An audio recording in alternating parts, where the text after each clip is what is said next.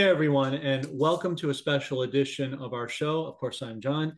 Many of you have been asking about the other half of the operation, Chris, and who is he and what does he do? And I'm going to have him talk to you about a minute about that. And again, if you like our channel, please do like, subscribe, and share. It does help the channel grow. Chris is our brains and looks behind the operation. I'm just doing my best to make him look as good as possible. He does a lot of our content and marketing, and he's been doing it for quite a while. So everyone, welcome Chris. Chris, welcome to the podcast. Hello, everybody, and how are you, John? Nice to I'm finally get well. on camera with you. How's everything? Yeah, it's a long time coming, so it's a good thing we're doing this. Chris, to just have you briefly talk about your background a little bit and kind of what you do in terms of the day-to-day operation, if you don't mind. Yeah, I'll keep it brief. For those of you that don't know me, my name is Chris.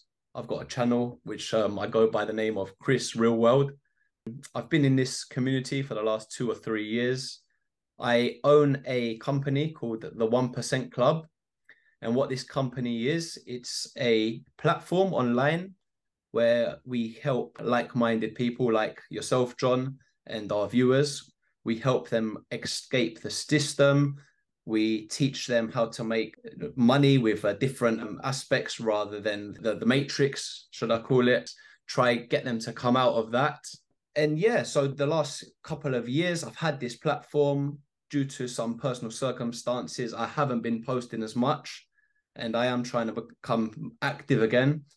So yeah, that's why I've partnered up with John here. So me and John, we run the platform together now. And John's been doing a great job at it, and I'm bringing myself back. So I've got a few other businesses as well, which we will talk about these on another date. But today, yeah, that's all I want to mention. We've got a platform. John's going to take it from here. John's got a few things he would like to say as well. So back to you, John.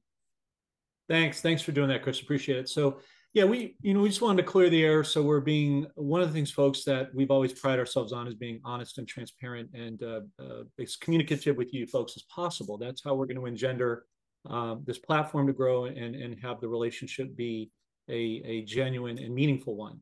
So now that you have a little bit of a foray into Chris's background, Chris, this channel that you're watching, the real world, was Chris's originally. Just in all transparency, he was working with Mr. Trumptastic, and I was very close with him, and he likewise. And unfortunately, after his passing, when I would talk with Mr. T, he would always say to me towards the last few days to keep up the fight and finish what we started. And I promised him that I would do that to the best of my ability. So that is how the genesis of this process happened, whereby I'm working with Chris to help us cross the finish line and win together. So I came onto this platform sort of late in the game and just working with Chris to fill the gap of the things I was doing behind the scenes. Now, thanks to Chris, we have a bigger platform to get these messages out as much as possible. And we will keep working to improve it. And we are watching your comments and taking your feedback and suggestions to heart accordingly, which is a perfect segue, because that is the other thing that we want to talk about is we're going to do this every 2 weeks. And what we're going to do is a Q&A starting today. We read the questions. Obviously, you can appreciate how busy you are, how busy we are. We don't always have time to answer your questions in a timely manner as much as we would like. So what we're doing in compensation of that is every 2 weeks, we'll compile a list of the most commonly asked questions and then answer some of the extraneous ones so that you feel like you're being addressed. So we do ask you, encourage to, revisit these videos, write stuff down so that you won't have to ask it again. You'll be able to retain it for future use. So with that in mind, I'm going to go to some of the most recent shows we have and just take some questions and answer them out. So one of the most common questions, Chris, that we get, I'm sure you've seen it, is does it matter if the currency, will they exchange the currency if it's circulated or uncirculated? Does it make a difference? The answer is no. There was a time years ago where there was bandied about that maybe it made a difference to have new currency and they wouldn't take the old ones, but I've talked with some bankers, I've talked with some wealth managers, and I've just queried our team to make sure. And concurrently across the board, they've all concluded that as long as the currency is legitimate and it's certified, as long as it's not black market and you've tested it, because they're going to test it when you go to at the time of exchange, you're absolutely fine. So it makes no difference whether it's circulated or uncirculated, for the record. Another question I got here is, what about the Zimbabwe agro checks? Good question. Yes, they will be honored and redeemed, just like the Zim bonds. I don't know what the rate is going to be, but uh, knowing that the Zim bonds are going to be highly valuable, I would imagine that the agro checks will fall right in line with that. We don't do dates and rates here. We don't get into that stuff. We're looking at timeline and sequence of events so that you can draw your own conclusions based on the most factual information possible. But to answer that question, yes, agro checks will absolutely be honored, and I'm told that they'll be very worthwhile. Jon, with the new digital system coming into play, is Vietnam going to be issuing new notes? No, they won't, because those notes have been in circulation for at least 20 years now. And we're going to a digital system based on assets. Let's be clear about that. We're not talking about the beast system. We're talking about the new digital economic reality, which is based on, we've said many times before, the ISO 20022, which is all about tangible assets. That's what ties to Basel III and Basel IV, which makes the banks compliant. Compliant in the aspect that they have to be transparent about what their balance sheet's reflecting in terms of how much gold and silver they're holding. So no, they won't be issuing new notes. You don't need to be concerned with that as of right now. It's going to a digital platform. I'm going to refer back to the original comment, making sure that your currency is legitimate and certifiable, that it's passes the smell test. You're going to be absolutely fine. So, Jon, let me just stop you there. So, I do actually get a lot of emails and people saying, how do we know if the currencies are genuine? Is there a way to check some of these, like for instance the Zims or the Dinars?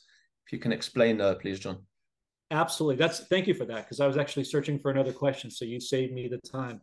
Yeah, that's an easy one. Yes, there is a way to determine this. What Chris is talking about ultimately is security watermark features. I'm sure the British pound has them. Every currency does. What that means is every currency on the front or the back, there are distinguishable characteristics that make it legitimate. So the way to remedy that, to Chris's question from the audience, is you get yourself a blacklight. You can go online to Amazon, eBay, YouTube. They're all over the place. And you get a simple currency blacklight detector. It's a small box. It's about this big. You just plug it in. You can do it at night, or you can do it you can create a dark room in your office or something, a low light area, and literally just simply put each currency underneath it. Within a second or two, if it's legitimate, it will light up. So an example would be on the Dinar, the $25,000 denominations, which we'll get into a second. You'll put that on, and $25,000 note will light up quickly. What they do these little yellow striations. They almost look like an indelible marker that's sort of randomly squiggled across the back of the currency. The Indonesian rupiah, the entire royalty portion, and the denomination light up at once. So they all separate from each other, so they're not done the same way, they're staggered. But a blacklight, Chris, is the easiest way to remedy that and be sure that you have authentic currency. Yeah, great. Okay. Have you got any other questions? Another question I get, Chris, yeah, sorry, my apologies. Another question I get is, what denominations should we be looking for? My just personal opinion, it doesn't really matter.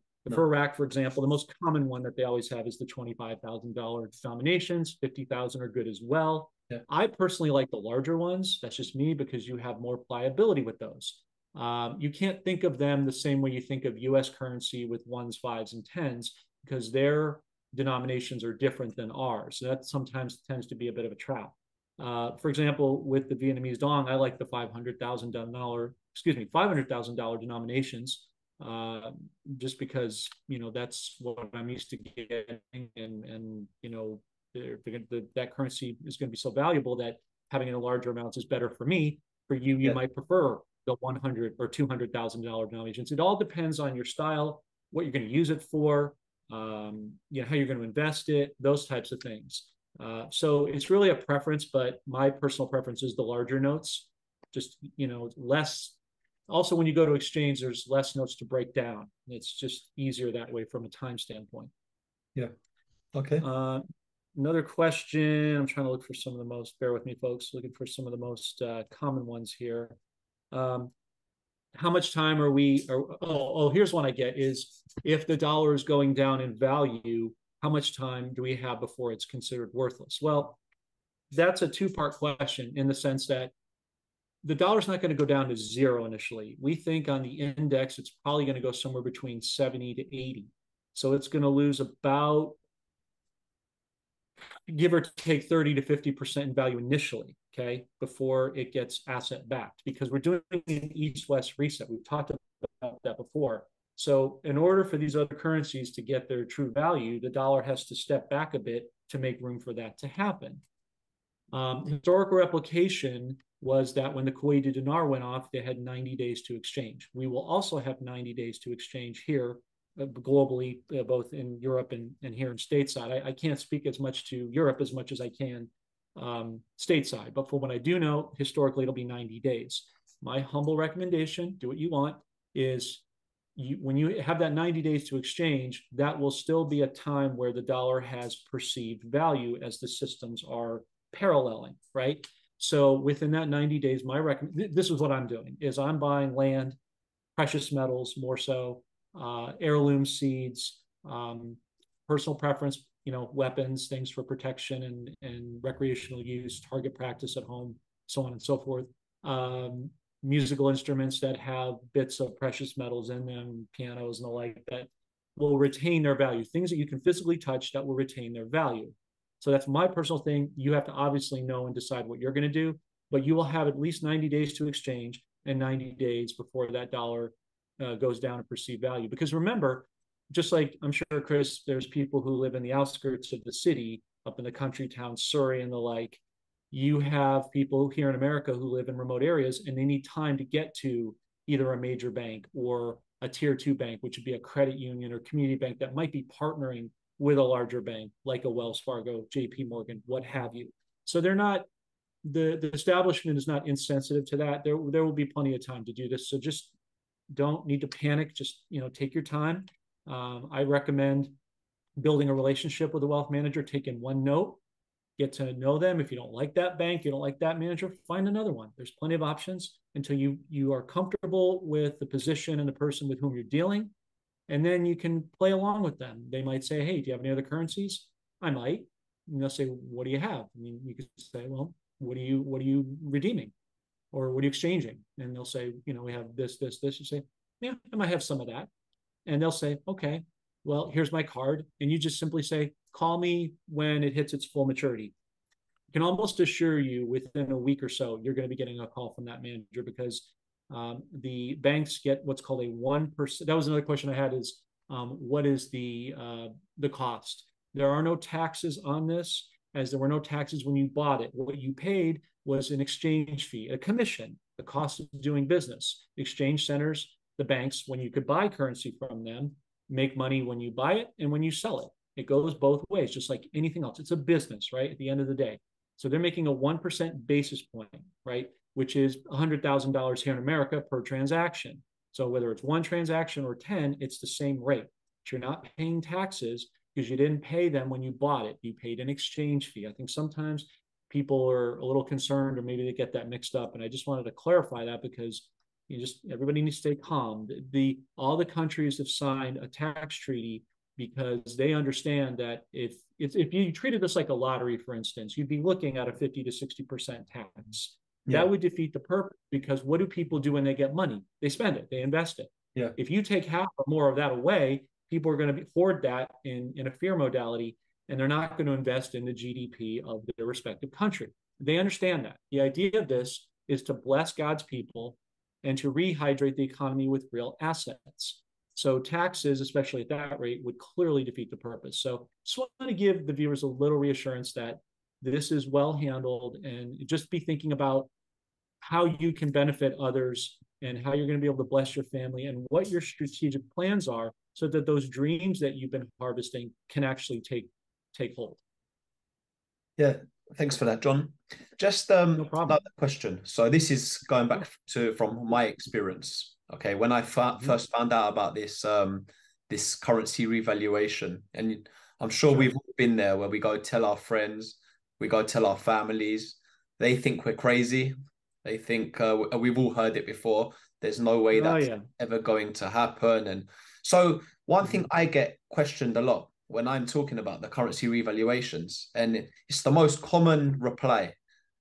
And people will turn around to me and say, there's, for instance, I don't know the population of Vietnam, a few million, whatever it is, but they turn around and say, so does that mean everyone in Vietnam, whether they have a 1 million dongs note underneath their mattress, or everyone's going to turn into a millionaire overnight? And this is something, it's sometimes hard for me to explain to people. You're probably the better man to explain this, Jon. So is everyone in Vietnam, in Iraq, and Indonesia going to be overnight millionaires? So, and if they are, who's going to be cleaning the cars? Who's going to be serving the food and cleaning the streets if everyone wakes up a millionaire? What's your view on this? I'm going to start my business next week. You don't do it. Why do you listen to someone else but not yourself? Why do you fulfill someone else's dream but not your own? When will you wake up and start living your own life instead of living for someone else? Join us to improve yourself every day. Well, it's a great question. And I have one more question behind that, actually, that's complementary, but we'll get to that in a minute.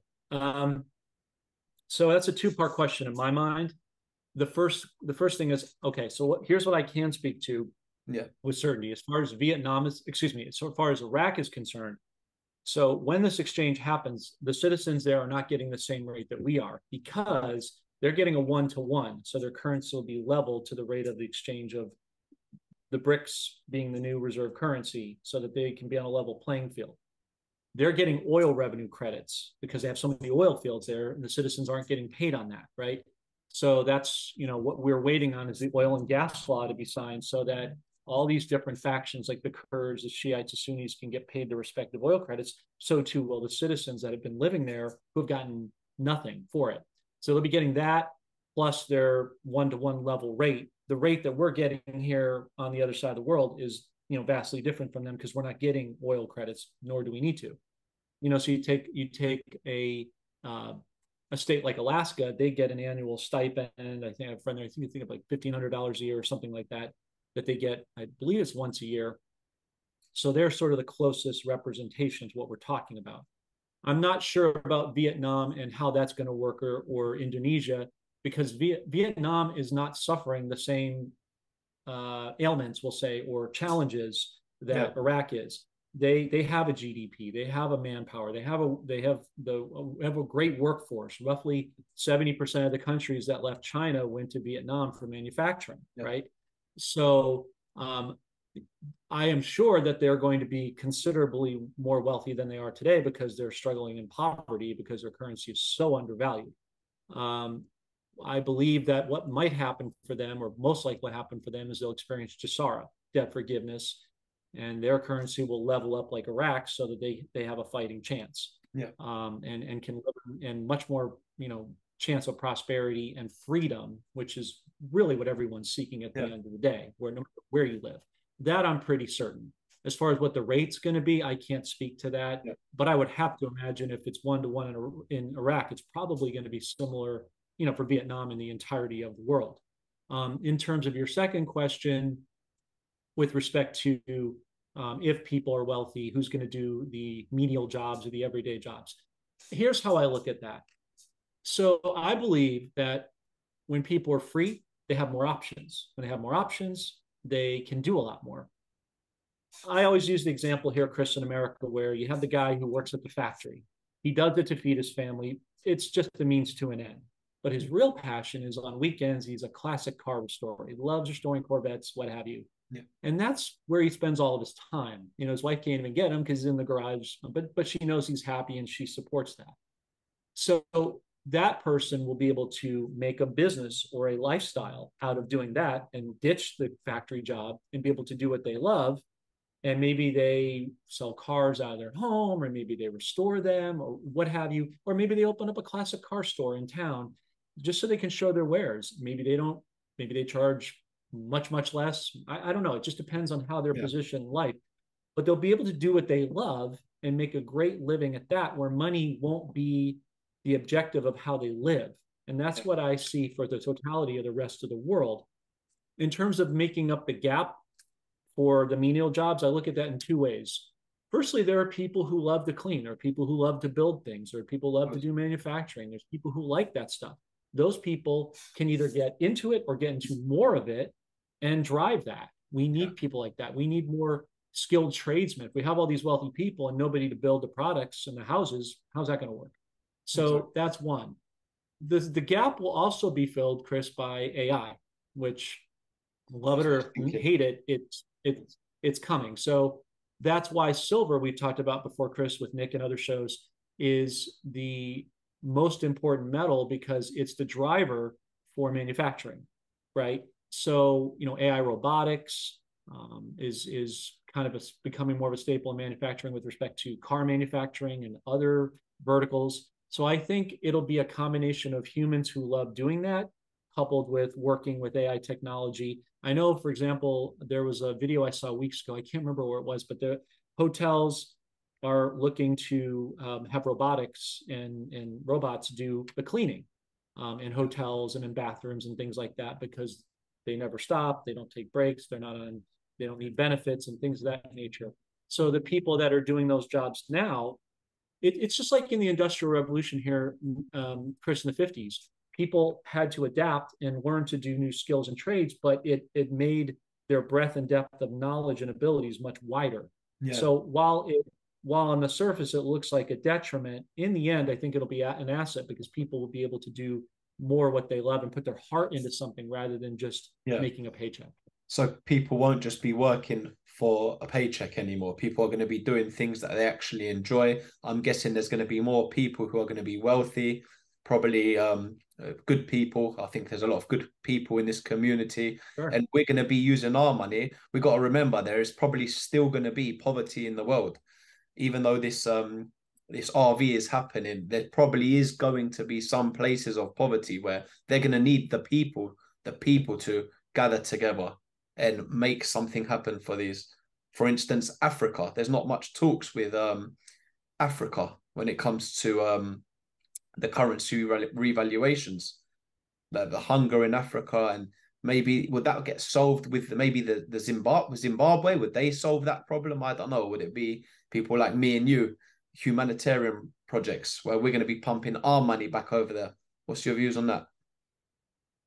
Well, I think it's a combination, Chris. Back to the previous answer I just gave you, your other question. I think it's a hybrid of the two. There'll be people like you and I. I have my projects, the things I want to do when I move, and Kim Clement always talked about that the Lord's design for this wealth transfer was to feed the poor, the lonely, the hungry, the needy, the downtrodden. And there's a lot of great people out there who have a heart and compassion for people in that position who want to help. They're just looking for the opportunity.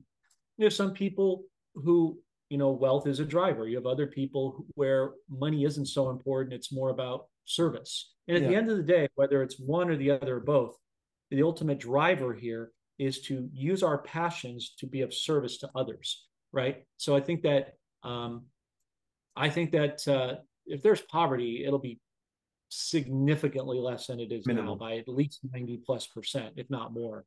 Okay. There'll be some homeless people who want to, believe it or not, be homeless here in California. I see it. I've talked to a few of them and prayed over them, and I said, "Hey, if you had money and options, would you want to get into a different way?" Some yes, but some were like, "No, I like it here." I'm like, "Why?" I said, "Why?" And they said, "Because I don't have any responsibilities. I don't have any stresses. I can come and go." I was like, "And you're okay with that?" They're like, "Yes." Like, okay, that's free will, right? So I think the poverty thing will definitely be a thing of the past because, like I said, the wealth transfer, but also people's desire to get involved in that, And as I said before, I have a project that I'm tasked with a team that's really going to help a portion of society that really deserves and needs it most. Let me know when it's time, John. I want to join you with that. We can do it together. Help the world. It's a pretty special project, and it's not one that I had in mind, but it isn't about me. It's about God, and God wanted to do this, and He showed me that He will fund it if I'm just obedient. And it's frankly overwhelming, but it's important, and it needs to be. It's an issue like poverty that needs to be dealt with. That has been so pervasive in our society, the entire world over, going back to the beginning of time. One other quick question, Chris, that I got was, when I talk about the wealth transfer, am I talking about Nasara or the currency reset or something else? It's actually a really good question, and I'd like to address that. All of the above. This is a global reset. So let's define what that means. That means the currencies, the bonds, the cryptos, the precious metals. That means heirloom seeds. That could mean potential oil stocks, since oil is going to be a key driver for many countries like Iraq, and even here in the US, we're replete with it, right? The cryptocurrency market and all that entails with the ISO 20022 coins for the blockchain, other meme tokens that are going to have prominence. There's multiple wells, right?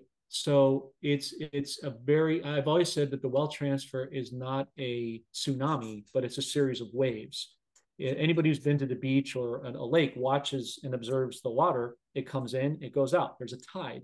So what I like to do is have my hands open so the money can come in and go out.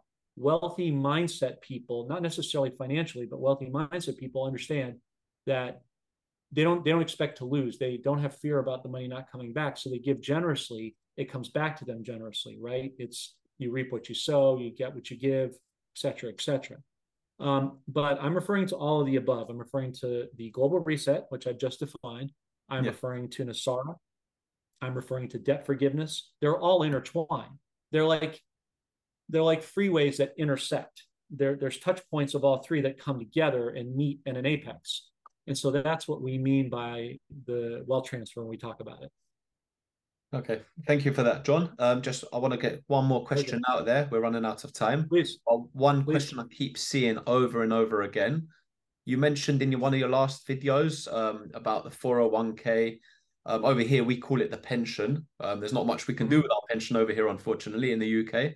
But I've heard in where you are in the States, everyone's talking about, like you mentioned last time, switching your 401k to physical gold or physical silver. Can you just explain that in a little bit more depth? And hopefully this clears all the questions asked. Sure, no problem.